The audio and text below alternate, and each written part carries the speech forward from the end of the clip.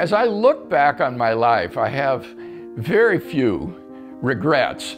And those that I do have, I don't want to share with people on camera as to where I made missteps that I regret and would have been well advised to avoid. But let me say instead that the advice that I would give would be the advice that King David gave to his son Solomon when he was about to turn the monarchy over to Solomon.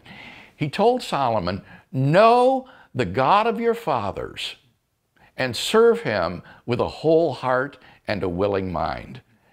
And I think that that's the best advice that any 20-year-old could receive.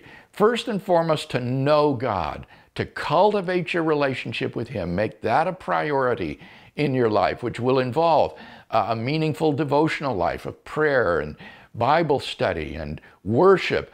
It will involve corporate worship in a church body and using your spiritual gift to serve others. Know God, make that a priority. And then second, serve him with a whole heart and a willing mind. Serve God passionately, wholeheartedly, completely, unreservedly, and trust him then to use your efforts for the expansion of his kingdom. And I've certainly found in my life that following that prescription is tremendously rewarding and gives a great sense of gratification.